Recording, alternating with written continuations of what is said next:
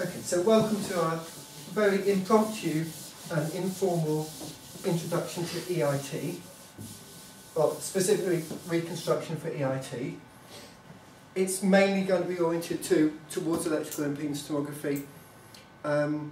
Some of you are interested in magnetic induction tomography type problems, and I take the view that you should probably learn EIT first because it's simpler, right? So it's like a simple case of the magnetic induction cell forms. And as far as applications, it doesn't matter whether you're interested in medical EIT, geophysical, weakly electric fish, I suppose, or finding landmines. The mathematical methods are pretty much the same. So there's a few detailed things that are different. So the reconstruction, at least, is something we have in common. So I'd also like to say welcome to people from Mexico, Uruguay, Canada and Australia who are following remotely via this camera. So that's also experimental. I'm not sure how well that will work. On the screen over here, off camera, is the PDF that I've referred to on the blog, which is an excerpt from a chapter in a book written by Andy Adler, Romina Gabora and myself. And it's more detailed than we're going to talk about in this section. But I'll refer to it, and so for those following on the camera, you can look at the notes on the webpage. Okay, so I want to start by telling you very simply what EIT is. In particular, this lecture is about the forward problem rather than the inverse problem. So it's about what the physics does for us, the problem that physics solves, rather than one that we want to solve, given some physical measurements. And so I have a very simple picture in mind.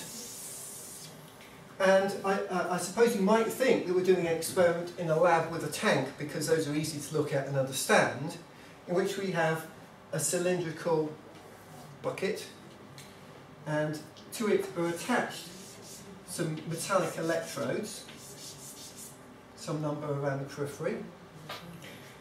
Inside there's some conductive stuff, salty water would be typical. And what we do is we apply a voltage. I'm going all electrical here, that's a symbol for an alternating current. But we could think of it as a direct current. You could think of that just as a battery, if you like, applying, but something that arranged to apply a certain current. And then on some other electrodes, we attach effectively a voltmeter and measure the voltage. Physically, this is a picture to have in mind. In geophysics,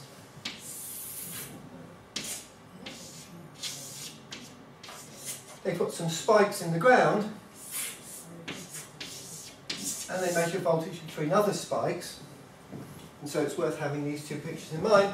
This could be the surface of the Earth, this is underneath the Earth, or it could be a small bit of skin or some other object.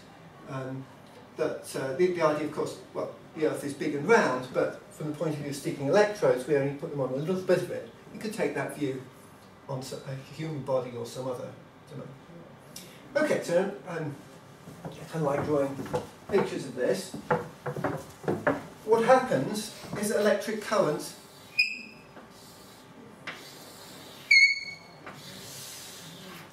comes in one electrode, goes through the conducting body, and comes out the other electrode. This is a cartoon showing the current streamlines. In other words, electrons are actually whizzing along these paths. The voltage goes down from the current. Let's think for the moment of direct current. The current's going in there and out there, and so the current is flowing downhill as far as voltage is concerned. So these are lines of constant voltage.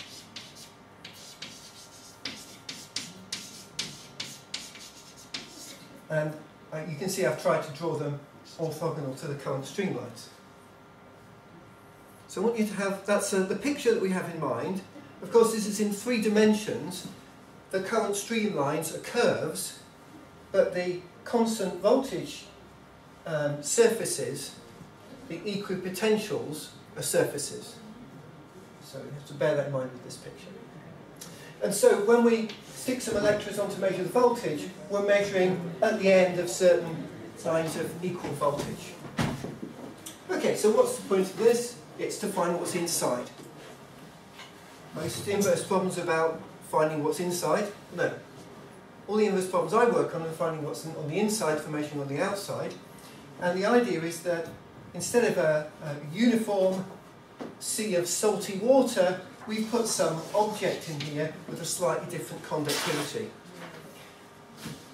This will bend all the current streamlines. Not just the ones going through it, it'll bend all of them. The whole picture bends. The equipotential surfaces bend. We measure a different voltage on a fixed electrode. The idea of EIT, then, is to apply lots of voltages to different electrodes. Sorry, lots of currents to different electrodes, measure lots of voltages, and try and infer the non-uniform conductivity inside.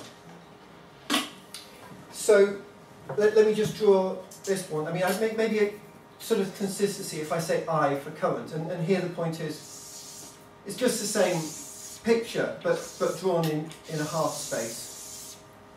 And those were meant to be blue, weren't they? Okay, it's colour scheme. So, again, these are meant to be orthogonal. This one goes straight down there. Those are the current streamlines. These are the equipotential surfaces for the. So, even if you're from a mathematical background, it's very useful to have this picture in mind. If you're from an electrical engineering background, these pictures will be very familiar and reassuring to you.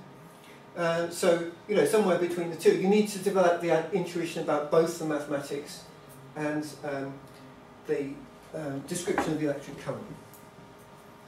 So,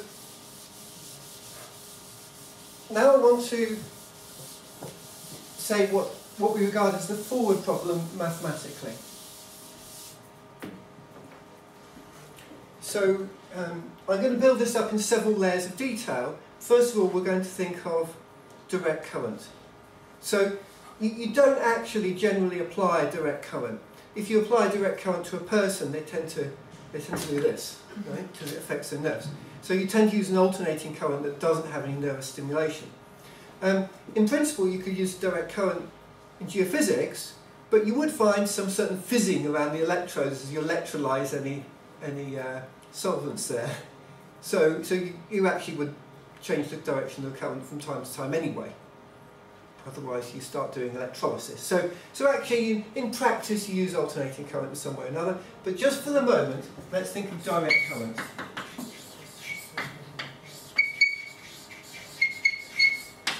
And in this sense, what do we have?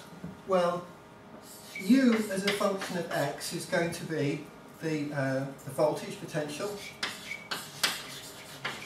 Voltage, I'm going to say potential,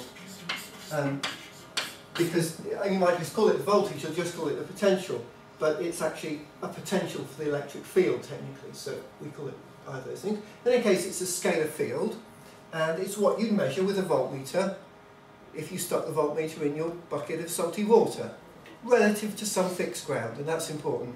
Voltmeters have two leads, a red one and a black one. You have to keep the black one somewhere, right? It doesn't matter, because in the end only differences in voltage make any sense.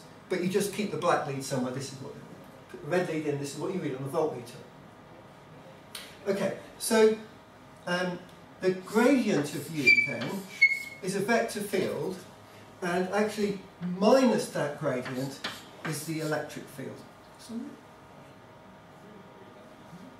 Just think about that for a moment. So,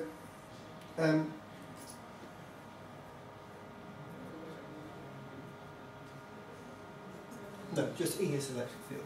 I'm going to say J is minus. So that's the electric field vector.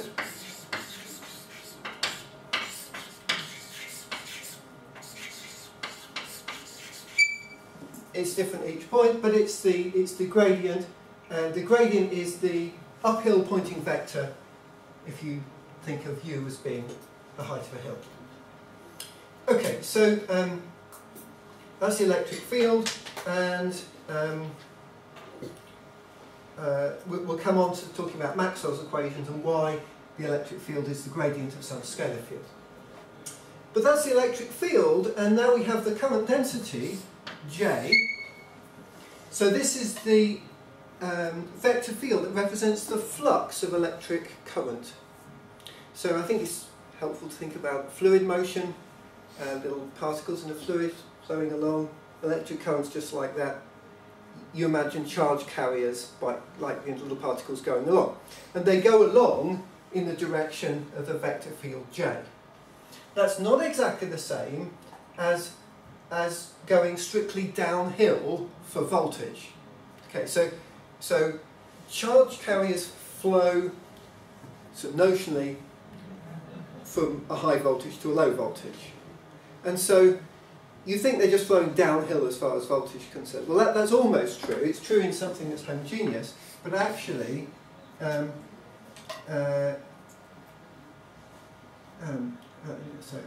I'm getting thoroughly confused here.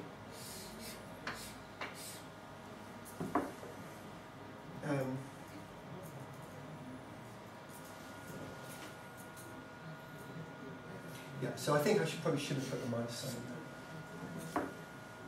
there. It's interesting because if you think in EIT, I'm eventually going to set the divergence of this to 0, and then I won't care whether there's a minus sign, which is probably why I don't kind of have it immediately in mind which way I should do it. So what does this say? Sigma is the conductivity. This is the current density.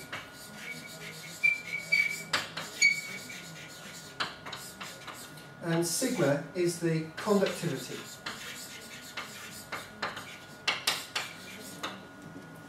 So let me put this into units. The electric field is actually in volts per meter. U is a voltage in volts. A gradient is a derivative, so it's in per meter. It's in volts per meter. This current is a current density. And so you measure current in amps. If you put a certain surface in and you measure how much current flows through that, then it's a certain current over an area. So to get the current, you integrate current density over area. So it's a density of current flowing across a surface.